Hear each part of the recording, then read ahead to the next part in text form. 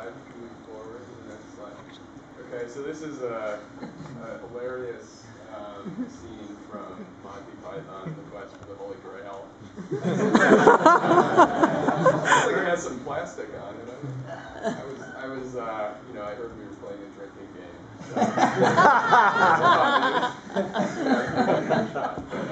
So it seems like it's already been played. This is Burn the Witch. Is that yes, this is the witch burn. So I have a very complicated agenda, so I'll leave it up during the talk.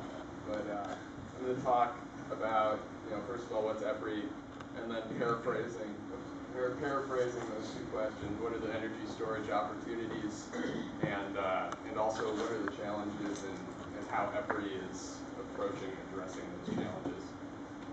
So first of all, EPRI is a collaborative, nonprofit research and development organization. We're primarily funded by, we serve the electric power industry. We're primarily funded by electric utilities, and we have a collaborative model where utilities join our programs and fund programs. In my case, the energy storage program, and we solve the problems together. So the energy storage program at EPRI is focused on grid-connected energy storage technology and solutions. We look at all types of applications, from centralized pump hydro facilities down to customer side of the meter energy storage. And we look at technologies,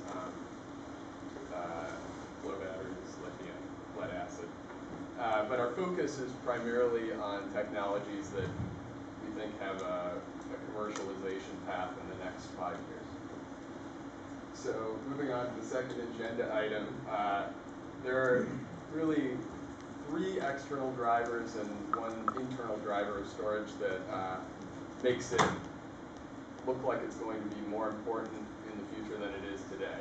First one has been discussed, intermittent renewables.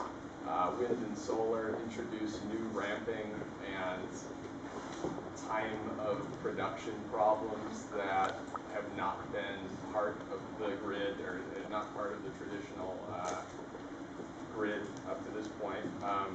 Another driver is that there is more importance for electronics now, and the value of reliability is increasing for short term. So storage can help mitigate outages if present toward the edge of the grid, near to the loads. And then also the sustainability, I guess, of the current solutions that are being used to address problems with grid support. So generally, utilities are used to using wires and poles anytime they need to look at their changing grid. But one of my colleagues, Bob Entrican, said that right-of-way is a limited resource. So you're not always able, when you need to use your, when you need to build wires and poles, you want to do it in a measured approach. You don't want to be doing that haphazardly and stupidly. And then finally, there's an internal driver, which is that storage is becoming more prevalent in other industries, which is driving costs down. So for example, take one example, lithium-ion batteries are now commercial in all sorts of power electronics, and they are now becoming the basis for electric transportation. And that's driving a huge scale in that industry, and it's driving down the cost of lithium-ion batteries. So moving on to the third agenda item, what are the barriers and challenges? I have 3 here. First of all, utilities aren't sure what they want to do with storage. So, I mean, there's all these great benefits that people have identified, but we're not sure which ones we want to use it for, because sometimes the ones that we want to use it for are not the high-value ones. So at EPRI, we try to simulate how you know, what are the grid impacts of storage under different scenarios so we can understand where those are. The second issue is that a lot of vendors who are working in energy storage right now have early stage technologies and they're not providing a whole product.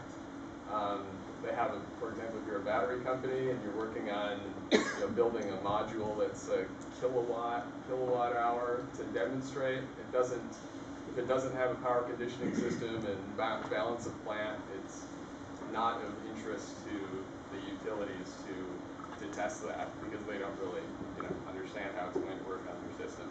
So at EPRI we work on functional requirements with the collaborative utilities, and in some cases we also work on technical specifications to try to understand the utility needs as a whole. And then finally, safe, reliable, cost-effective energy storage. So utilities are conservative organizations by design. They have a regulated profit, so they don't have any incentive to take risks on new technology that does not have a track record. So we're working on building track records for new energy storage technology by doing lab testing and demonstration, and also trying to understand, as Josh was talking about, how you can stack benefits and how they might be able to be monetized in the real world, so you can do a cost-benefit analysis that makes sense. And there's this issue, and I won't want to get into this, I'm sure we'll talk about it pretty soon, but basically some of these benefits are traditionally rate-based benefits where utilities go to their public utility commission and ask for recovery, and other ones are essentially market participation. So right now you're not allowed to get your asset rate base and then also participate in the market. So there needs to be some clarity going forward to make those investments. So I guess I'll end it there. Thank you.